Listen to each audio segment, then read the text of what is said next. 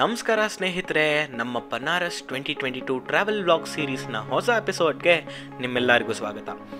ಇವತ್ತಿನ ನಮ್ಮ ಪಯಣ ಶುರು ಆಗ್ತಿರೋದು ಮುಂಜಾನೆ 4 ಗಂಟೆಗೆ ರಾಮ್ಘಾಟಲ್ಲಿ ಸ್ನಾನ ಮಾಡಿಕೊಂಡು ಮಧ್ಯಪ್ರದೇಶಲ್ಲಿ ಇರೋ ಒಂದು ಶಕ್ತಿಪೀಠ ಮೈಹರ್ ಕಡೆಗೆ. ರೋಡ್ಸ್ ಮಾತ್ರ seriously amazing quality with northern ಪ್ಲೇನ್ಸ್ನ very scenic Sunrise ನಮ್ಮ ಮನಸ್ಸಿಗೆ ತುಂಬ ಖುಷಿನ ತಂತು. ಮೈಹರಲ್ಲಿ ಜನರಲಿ ರೋಪ್ವೇ ಇರುತ್ತೆ, ಬಟ್ ಚೈತ್ರ ನವರಾತ್ರಿ ಕೆಲವೇ ದಿನಗಳಲ್ಲಿ ಶುರು ಆಗ್ತಿರೋದ್ರಿಂದ ಅದನ್ನು ಮೇಂಟೆನೆನ್ಸ್ಗೆ ಕ್ಲೋಸ್ ಮಾಡಿಬಿಟ್ಟಿದ್ರು.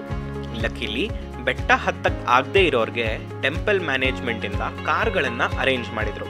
500 rupees ಫಾರ್ 7 persons ಒಂದು ಕಾರಲ್ಲಿ. ಬಟ್ ನಾವಿದ್ದಿದ್ದು ಬರೀ 4 ಜನ ಆ್ಯಂಡ್ ಹೊಸ ticket ತೊಗೊಂಡಿದ್ರೆ 5 hours weight ಮಾಡಬೇಕಿತ್ತಂತೆ. And we also had to travel to Vindhyachal which is 4 hour journey from ಮೈಹರ್. ದೇವಿ ನಮ್ಮನ್ನ ಕರೆಸ್ಕೊಂಡ್ರೆ ಯಾವುದೇ ರೀತಿಯ ಪ್ರಾಬ್ಲಮ್ಸ್ ನಮ್ಮನ್ನ ತಡೆಯೋಕ್ಕಾಗಲ್ಲ ಅನ್ನೋ ಒಂದು ಸಣ್ಣ ಎಕ್ಸಾಂಪಲ್ ಕೊಡ್ತೀನಿ ಕೇಳಿ. ಅನೂಪ್ ಕುಮಾರ್ ಅಂತ ಒಬ್ಬರು ಗಯಾಯಿಂದ ಬಂದಿದ್ರು.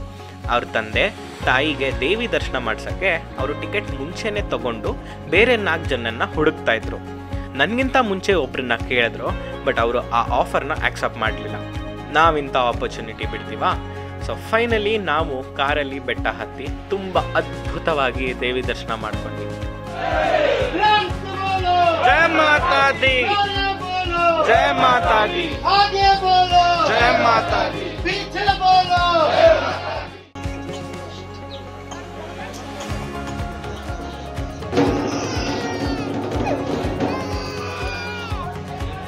जय माता दी, जय माता दी, जय माता.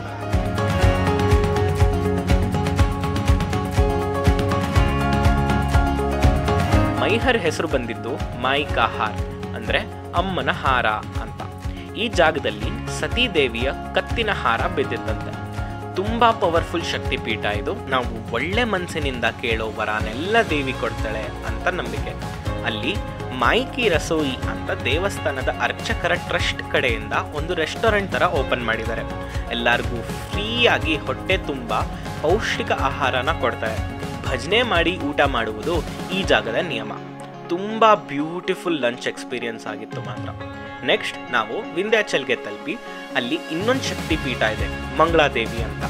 ಅಲ್ಲಿ ಸತೀದೇವಿಯ ಬಲಗಣ್ಣು ಬಿದ್ದಿತ್ತು ಅಂತ ನಮಗೆ ಹೇಳಿದ್ರು.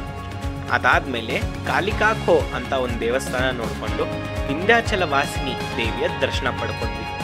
ಒಂದೇ ದಿನದಲ್ಲಿ 3 ಶಕ್ತಿಪೀಠದ ದರ್ಶನ ಪಡ್ಕೊಳ್ಳೋ ಆಪರ್ಚುನಿಟಿ ಸಿಕ್ಕಿತ್ತು. ನಿಜವಾಗ್ಲೂ ನಮ್ಮ ಪುಣ್ಯ ಅಂತಲೇ ಹೇಳಿ.